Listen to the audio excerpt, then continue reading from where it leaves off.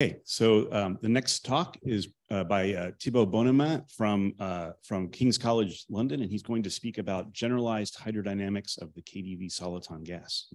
Right. Thanks, Peter. And I also would like to thank Herbert for the kind words this morning. So what I will be talking about is that, well, we had already a few talks about generalized hydrodynamics. We had a few talks about soliton gases. And what I will try to argue is that we can build a bridge between those two theories, right? And I will do it via the special example of KdV. So this will be a fairly formal talk. So you will excuse me. All right. So I'm interested in KdV as a prototypical example of an integrable system, right? And the two aspects of integrability I'm mostly interested in is the fact that there exists an infinite set of conservation laws, right? So for the notation here, I called Q the time conserved charges and J the space conserved currents. And the other thing I'm interested in the fact that it's solvable via inverse scattering transform. And in particular, the n-soliton solution I will focus on can be derived via this IST. So I won't go into the details of how you get it, but I directly use the results. So what do I mean by multi-soliton solution? Is a solution that asymptotically decomposes into a train of well-separated solitons like that. So each solitons for KdV are indexed by two parameters. The first one, eta, here is a spectral parameter. It controls the amplitude and the velocity of soliton. And for KdV, all soliton have positive velocity here, as you can see. And no two solitons can have the same velocity. So that means that at minus infinity, they're ordered from fastest to slowest. And at t equals plus infinity, they're ordered from slowest to fastest. And the other parameter here is called the impact parameter. So it serves in a way as the initial position of the soliton. Okay. So you have two parameters here. One, eta, which is constant, it's in time, and the position of the soliton, which evolves linearly with time. So those two can serve as action angle coordinates, as was argued by Benjamin this morning. Okay, so a few last things is that, as you can see here, I've written plus minus on my impact parameter. That because every time two solitons collide, they incur phase shifts. So since at minus infinity is ordered from fastest to slowest, plus infinity from slowest to fastest, it means that in between they all interact with us, every other. So that's the difference between the x plus and x minus is just given by the sum of the phase shifts. So again, here we have an integrable system, so factoring is scattering is factorized. And here you can see that the phase shift can be positive or negative. So faster solitons are shifted forward and slower solitons are shifted backward. Okay, so that's the basic object I'm interested in, right? And what I want to do, especially, is look at the limit where the number of solitons become very, very large, right? And what happens also if I introduce randomness in the spectral and impact parameters. So the idea is similar to what Ken and Tamara were talking about, but I want to take the appellation soliton gas literally and look at this from the angle of statistical mechanics. Okay, so here is my partition function for the n-soliton solution. I've written it in the action angle coordinates because there's a canonical map to those coordinates that's measure preserving, and it's easier that way to identify each solitons. So here the momentum is just the soliton velocity, so it's eta square. Here this term serves as a generalized Gibbs weight.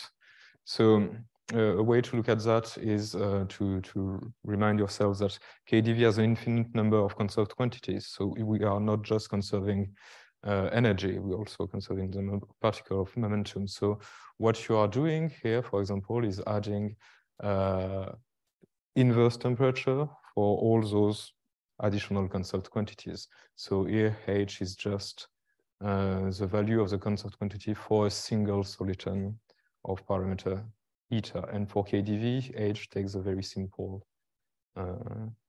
expression like that. And this here is some sort of constraint, which will amount to an entropy term. It's here the constraint is that our soliton gas at time equals 0 is supported in a finite interval over length L. So the main thing to do to make sense of this partition function here is first to express this constraint in terms of the asymptotic coordinates. And so I will start by flashing the result here, and then I will give you some heuristic argument as to why we do this. So the idea is that this constraint that the gas is at time equals 0 supported on this interval just amount to imposing bounds on the integration over the impact parameters here. And the asymptotic interval Li here can be related to L and to eta via the phase shifts through better than that's inspired approach. Okay, so here's a sketch of the argument. So here, what is impact parameter? It's this here. So it's the norming constants, if you will. Okay, so here's a sketch of the argument. So here I've drawn the ballistic trajectories. And so if the solitons were free, they would just follow those trajectories.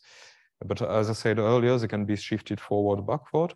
So if I had a free soliton that would arrive at x left, in fact, it's shifted, and its actual trajectory lies in between those two trajectories so that it arrives at x0, and same thing for this one. So more precisely, if I assume that, as I said, all my solitons at t equals 0 are between 0 and L, and if I then assume that soliton I is the leftmost soliton, then because at minus infinity is ordered from fastest to slowest, it means that in between minus infinity and 0, soliton I has almost surely incurred only collisions from the left, from faster solitons. It has not yet caught up to slower solitons, otherwise it wouldn't be the leftmost, okay?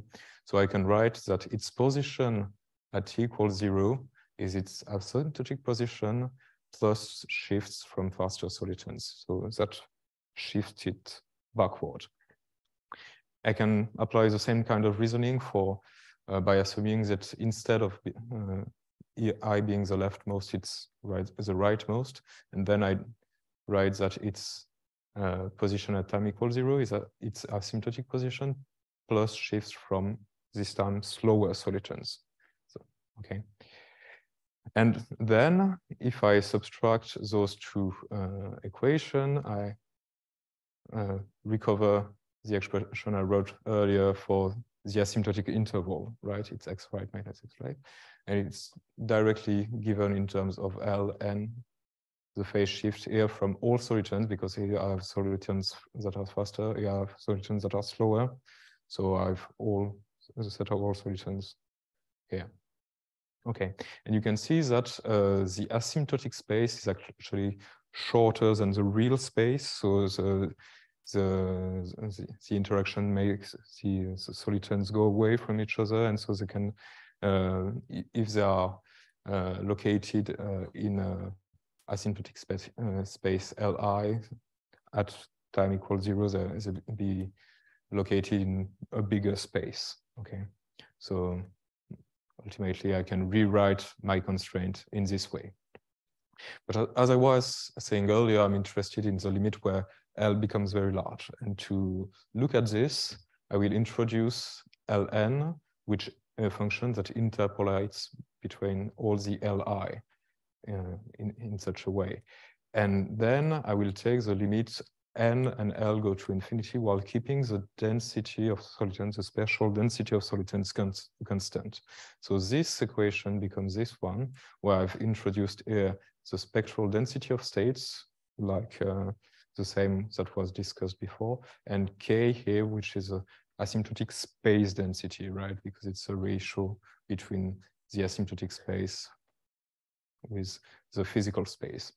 Okay, so the spectral density of states here, I've introduced it as an empirical measure of the solitons times the density of the empirical density over the spectral parameter times the density of solitons. So it's the density of solitons per unit spectral interval and spatial interval. Okay, so that I can rewrite the average of the conserved densities in this way. And also K here, it defines, if I assume that my gas is homogeneous, it defines a change of metric due to the interaction. So the interaction extend or dilute the space by report that the soliton can perceive in a way. Okay. So one very important part is that equation takes as the exact same structure as the nonlinear dispersion relation we just saw before. If we do these identifications here, right? And so this equation was rigorously derived, as Alex argued. So that's why we feel justified in taking this approach to express our constraint, right? Last thing is here you can see a function sigma here, which is called the spectral scaling function. And this is essentially this is probably the most important function we will use in the theory of soliton gas, as we will see later. Okay, so now going back to my partition function. So on Monday, Eric talked about large deviations theory, and this theory tells us that in the thermodynamic limit I was discussing earlier, my partition function can be expressed in this way, where the FMF here is a mean field free energy functional, of which U, so the spectral density of states of the soliton gas, is a minimizer. So this is, in a way, is some sort of roughly saddle point approximation of my partition function.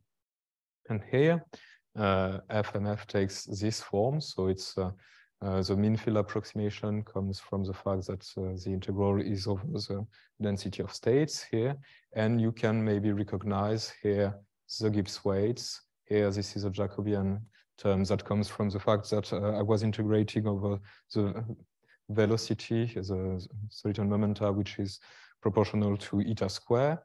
This is the constraint, and this is a configuration entropy that comes from Salov's theorem regarding the large deviations of the empirical measure, right?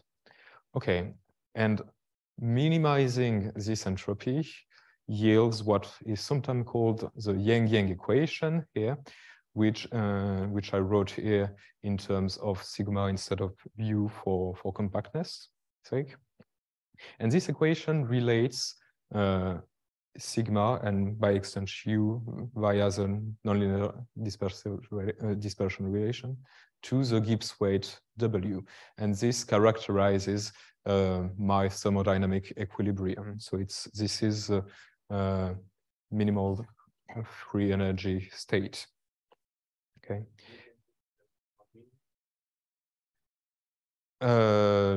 No, okay. Here I assume that there was a unique minimum. Yeah, that's true.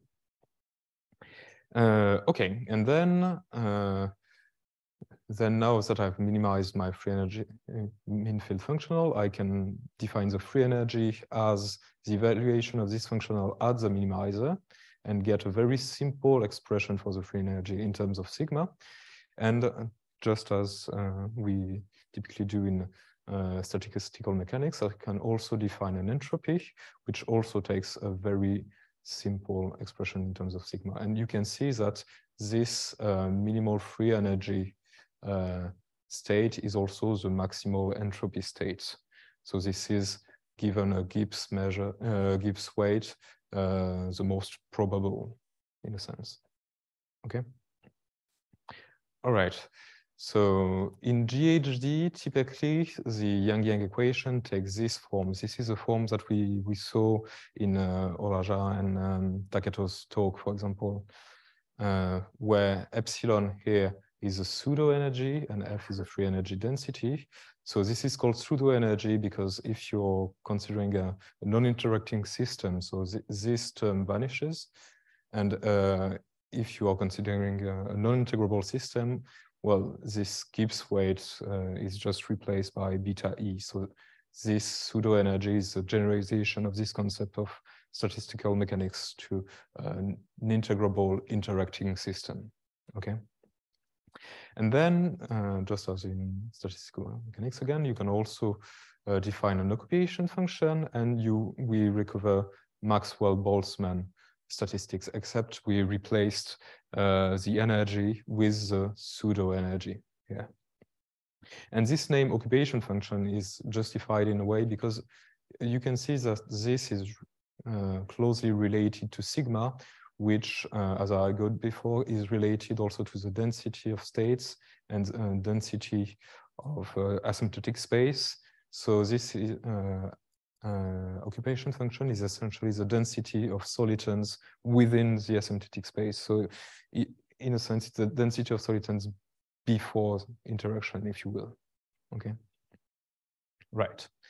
So maybe some more familiar relations. So again, relying on statistical mechanics, we can recover the average of conserved densities by differentiating the free energy with respect to the inverse temperature.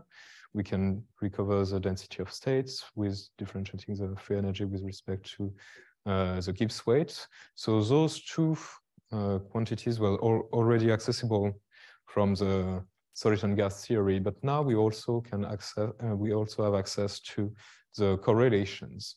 So at this point, this is fairly formal, but we can show that this expression, this yields this expression here, where HDR here is a dressed quantity defined in this way.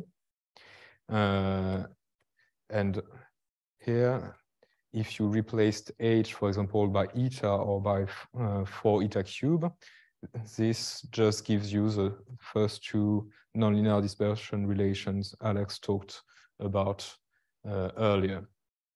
Okay, so this again, yeah, is fairly formal, but it has some real implications because computing the correlation functions by doing ensemble average over many realization of a soliton gas can literally take days, whereas this is a simple Fredholm equation, integral equation of the second kind, which is very easy to solve numerically. So solving this takes just a few seconds on a mid-range laptop.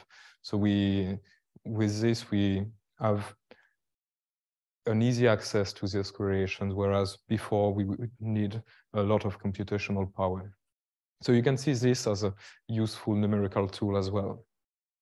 And another thing that's present in these correlations is here, this theta factor that encodes the statistics of the solitons. So I told you earlier that solitons were classical particles because they follow Maxwell-Boltzmann statistics, but maybe we missed something, or maybe we were wrong, so we decided to check. So here we did some simulations for two types of soliton gas. The first one is a diluted condensate, which about which Giacomo will tell you a little bit more during his talk. And this is just a uniform spectral density of states. And we've compared the GHG predictions for three types of statistic: Maxwell-Boltzmann, Fermi-Dirac, and Bose-Einstein, to ensemble average over many realizations of soliton gases, and we can see that Maxwell-Boltzmann agree very well with our simulation results. Okay, so very quickly, this was the thermodynamics. Let me tell you a bit about hydrodynamics. So we start with this infinite number of conservation law, and then we, instead of taking an homogeneous gas, we slowly modulate. And as Benjamin argued earlier, we perform the hydrodynamic approximation by assuming the separation of scales. We look at a fluid cell that is small compared to the variation of the modulation, and big enough so that we can assume that it's locally at thermal equilibrium, so that the average at xt can be taken as the average of an observable, but within the Gibbs ensemble, the local Gibbs ensemble. Okay, and doing an average of a fluid cell, we recover this mesoscopic continuity equation. Earlier, I told you that we could write the average of the densities in this way, except this time the density of states depend on xt. But it's also fairly natural to assume that we can write the currents in this way with an effective velocity, so that we have this kind of expression. And the question is this true, and how to compute the effective velocity? So Herbert gave a way to do this earlier this morning using the dressing operation. Here is another one using the change of metric I mentioned earlier.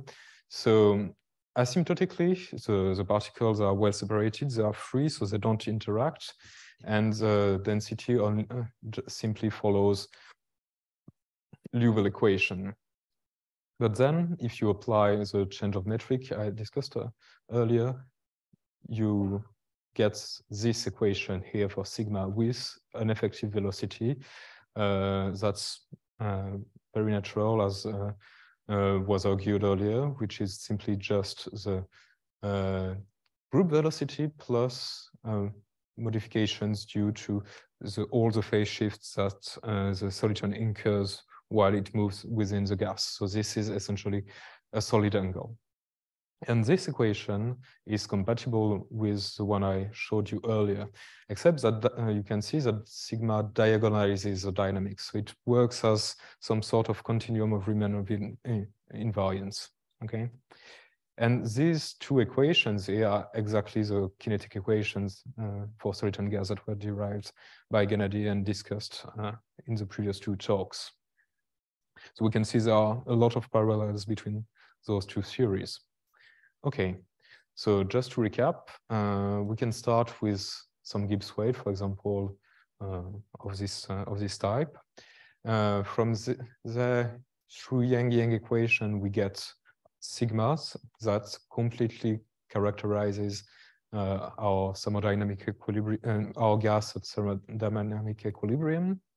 From that, using the nonlinear dispersion relation, we can get the density of states. Using the second nonlinear dispersion relation, or the change of metric, we can get the effective velocity. From sigma, we get also directly the entropy. We can get the free energy that we then differentiate to get the average, or differentiate 2 times to get correlations. So yeah, the idea is that from soliton gas theory, we get some very robust, rigorous derivation, some exact solution, and from GHD we're able to probe statistical, to get statistical quantities, to have very powerful numerical tools, and also to go beyond the integrability, proof integrability breaking, and things like that. All right, thank you.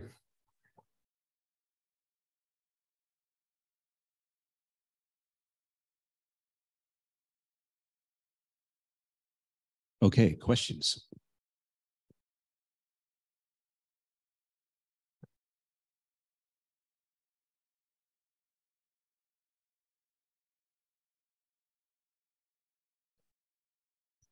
Thanks. Sorry, I think I missed where the Gibbs weights appeared in the measure, because it looked like you were setting beta equals 1 somehow in the free energy. Yes. Okay.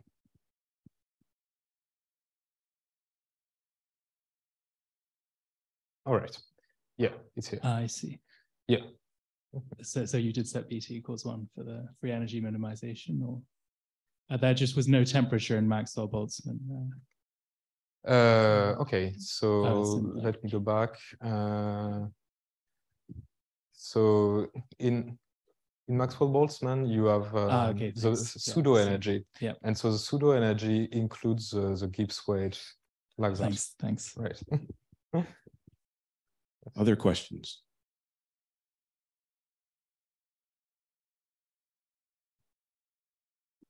It's the opposite way.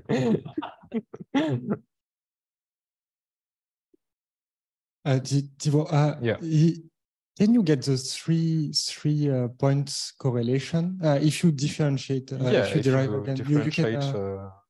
So you can do. I mean, you can do any. Yeah. Okay. Okay. Okay. Well, let's thank Thibault again for his presentation. And we have a coffee break now, and we're back in this room at 4 o'clock.